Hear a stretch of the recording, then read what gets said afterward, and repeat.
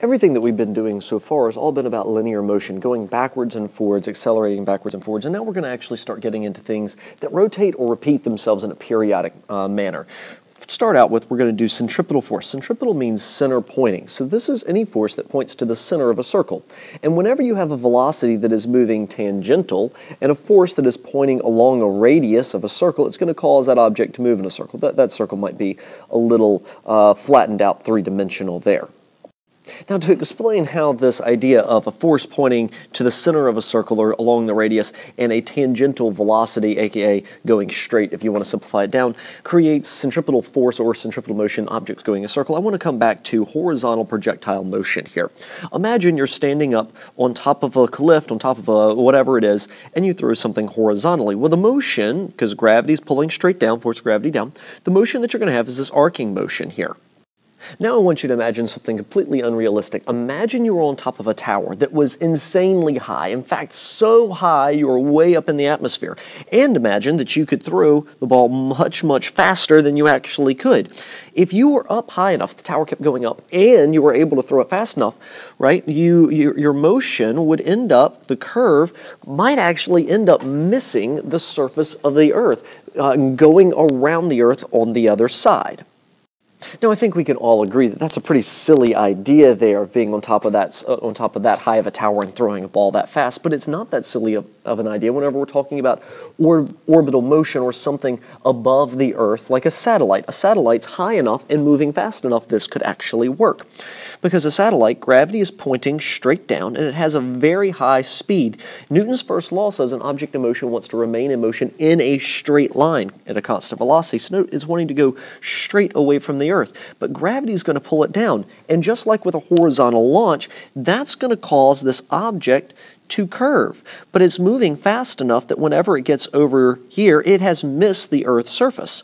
Now, gravity's still pointing in towards the Earth, because gravity always points in, and it's caused a change in direction in the velocity. But the velocity, once again, is trying to go straight, and so now we have, once again, horizontal projectile motion, right? But it's going fast enough that it will miss the Earth's surface. Around on the other side now, once again, gravity coming in, velocity going out tangential, right? And by the way, tangential means, and I should say this, at a right angle to the radius. Also, a line tangential only touches the curve for us here, a circle, at one point. So notice only 1 point there, as opposed to, standard lines 1, 2 points. So only at 1 point. And by now, you probably already catch the drift of what's going to happen here.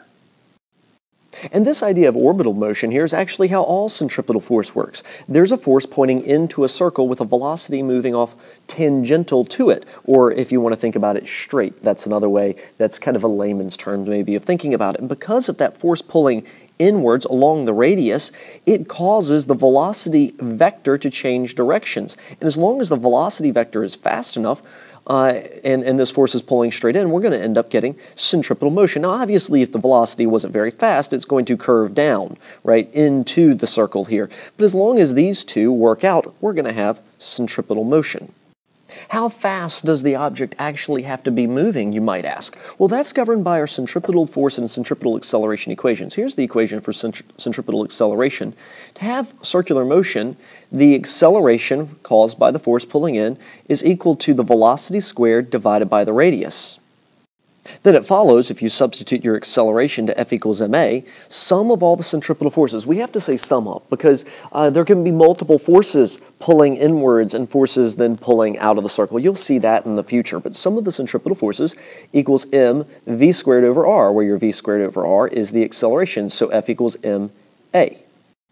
Two misconceptions I want to go ahead and dispel now also. Whenever an object's going in a circular motion, if you cut the force, maybe the string is providing the centripetal force, and actually it'd be a good time to stop and say this. Centripetal force isn't a specific force. It's just a label that we apply to forces that are causing things to go in a circular motion. So never think that centripetal force is this thing out there. No, it's just a label. So in this case, I have a string, that's tension, that's providing my centripetal force. So tension would end up going in. stand for centripetal force in this case. You can actually see that here in that equation, because tension is providing the centripetal force, so that went in there. But what happens if we cut the tension? So we cut the centripetal force. Where would the ball go? A common misconception is that it would spiral out like this, going around and around and around. Well, that's not the case. Newton's first law states that an object in motion remains in motion in a straight line. So instead, since the ball was already going tangential, it will continue to move tangential. If you cut the line, it will move tangential to the circle. Next myth I want to go ahead and deal with is the centrifugal force. That's actually a made-up force. Where this comes from is, think about a car. This is a common spot where some people might think of this. You're in the car here, and the car turns left, and your body, from your perspective inside the car, thinks it feels a force to the right, which is not true, actually. What's actually happening is Newton's first law is being obeyed. Instead, there is a centripetal force. Specifically, it's being provided by the force of friction. More on that later in another video. But there's a centripetal force pulling the car inwards to the circle. That's what makes the car go around the turn, changing the velocity vector that was going straight. And now the car is turning left, and your body's following Newton's first law, wanting to go straight. So quite literally, the car's door runs into you, or the car's seat, the friction between your rear end and the seat, pulls you around, gives you the sensation that you're going right, but you're not. Your world, if you will, the car underneath you, is going left while you're trying to go straight. A few last things that I want to introduce, besides these two main equations that you need, is this idea of period, frequency, and angular frequency. Now, period and frequency you've probably gotten in another course. Period is the time it takes per revolution or per cycle, how long it takes you to make it all the way around. We use capital T for period, and it has a unit of seconds because it is a time. Please do not get the period, capital T, confused with tension, capital T, so be very careful in your problems with that. Frequency is the number of revolutions that you are able to go per second, and it can be a decimal number if you don't make it through an entire revolution. Also, these two are inverses of each other. 1 over the period equals the frequency, and 1 over the frequency equals the period. You should be able to kind of see that from their definitions. Last definition I need to give you is angular frequency. Now, angular frequency will become very important as we move forward. It's how many radians, or aka how much angle you clip off in 1 second, how many radians per second. Thus, Greek letter omega for it, unit of radians per second. And the equation for that is omega equals 2 pi times the frequency. Of course, knowing that frequency and period are inverses, you could also say omega equals 2 pi over the period. Two more quick thoughts I want to point out before we work an example problem. First one is, if you need to know the velocity to plug into the centripetal force or the centripetal acceleration equation, and you know how long it takes you to go around, and you know the radius, you can calculate it. Think about that very simply. Velocity is displacement divided by time.